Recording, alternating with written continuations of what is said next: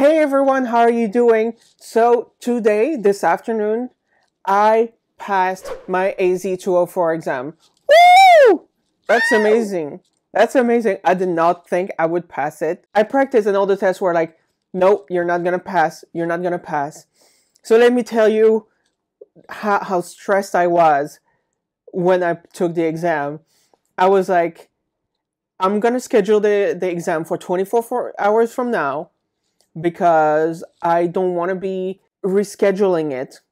I don't want to think, oh, I'm going to have to reschedule it because I'm not going to pass. So I scheduled it 24 hours ahead, and then I started taking the practice exams, and those practice exams, like 6 out of 6 were like, you're not passing. You are not passing.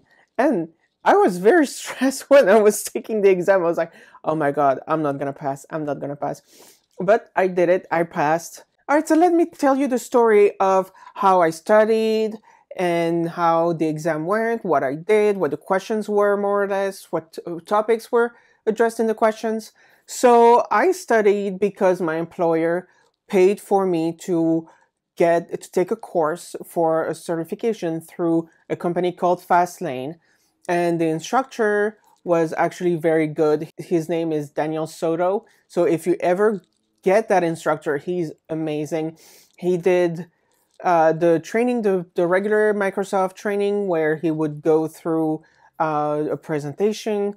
Then he would actually show us real examples of the services that were being used, which was great because you actually got to see those services in action.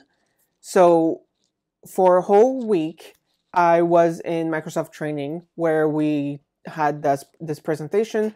Then he went over a lab, which are the Microsoft Learn labs, which you can find in the description below. And we actually did the labs ourselves too. So we had a lot of hands-on practice. We had a lot of teaching, which was great. Then the training was over and I did nothing. Well, I did something. I bought before the class, I bought another Scott Duffy course. I'm going to put the link in the description again, where he teaches AZ-204, and it has a practice exam. So the first thing I did on Monday after the training, or during that week, I don't know if it was exactly Monday, but the week after the training, I went over this exam and I took it. And I got, I don't know what grade I got, but I passed. So I was like, good. Then because Udemy has sales like every week, I decided I would buy a few more practice exams on there, and I will put the links down below. Again, as of right now, I'm not affiliated with these courses. There's no guarantee that I won't be in the future, but right now when the video is recorded, I'm not affiliated with them. So this is just what I took and what I did, and there's no compensation to me for giving you this these resources.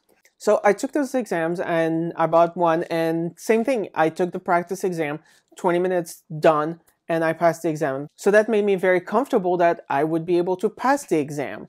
So after a week of not doing anything except like just reading up on a few things and just chilling, I decided, you know what?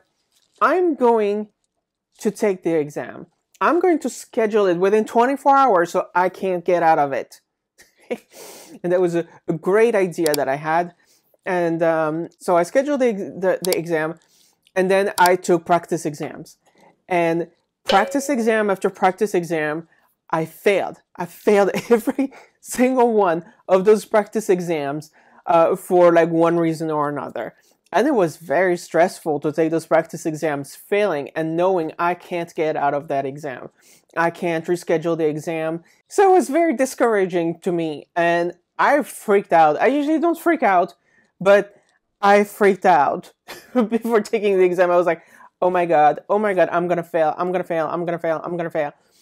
But thankfully, a few questions that were on the practice exams came up very similar to what was on the exam, which was great. I also did a lot of reading. The good thing with the practice exams I took, is that every wrong answer or every answer is explained. So that means that, so when I didn't know what the answer was, or if I was more curious about the answer, I could go in and read the explanation. I could go in and look at the documentation. So the answers were there, and so I went through and I read up on the answers. There's things I was like, oh, I didn't know that was a thing. So that's how I learned from my mistakes. There were a lot of things. For example, service buses.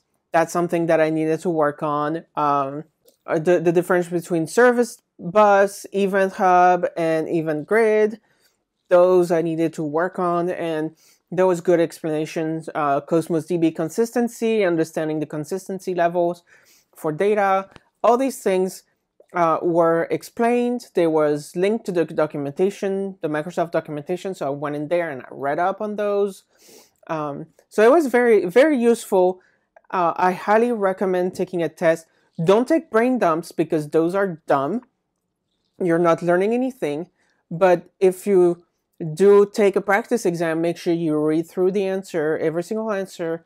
Make sure that you understand the explanation, the reason why, and that you go through every answer and you understand why you went wrong or why you got it right.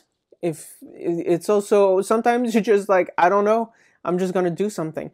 All right, then the time of the exam came, right? So that's scary time, 12 p.m., noon, on Thursday, March 25th, 2021. The time to check into the exam came, and that was terrifying. Not the check-in, the exam part.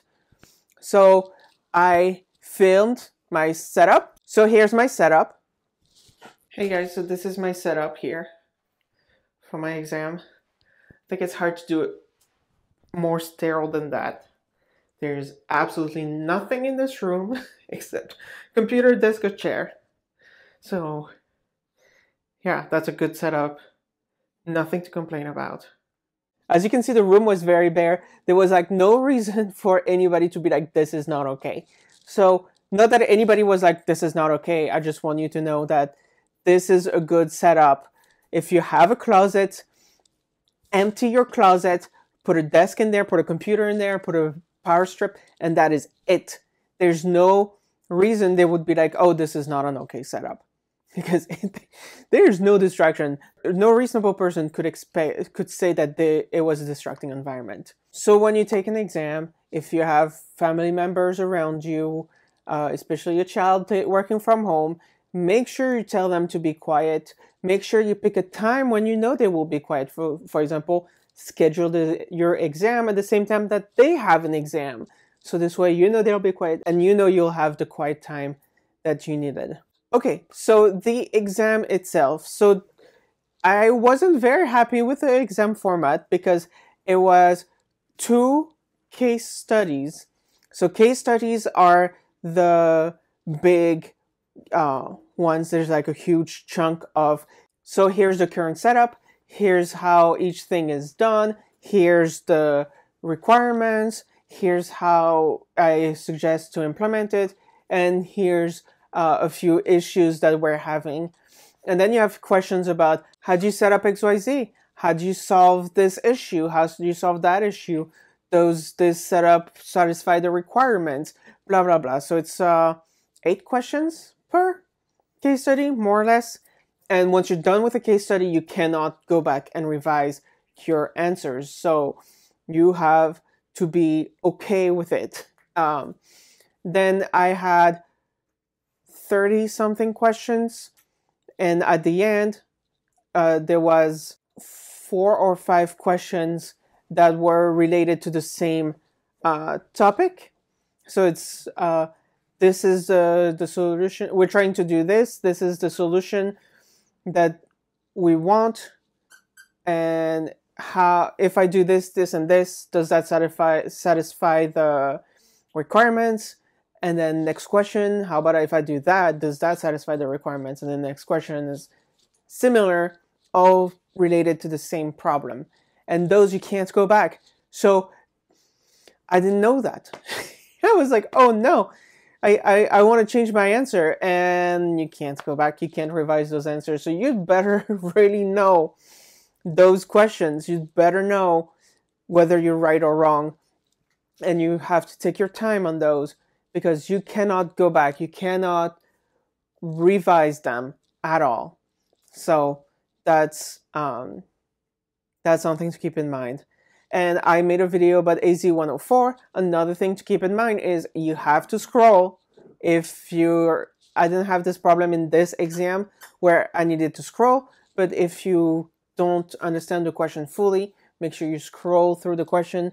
The scroll bar may be hidden, but you can scroll and get more information. Okay, so here are a few topics that were covered in this exam. Just to give you an idea of what was in there, you can obviously go to the Microsoft documentation for the exam and see what proportion of services and skills are tested in the exam.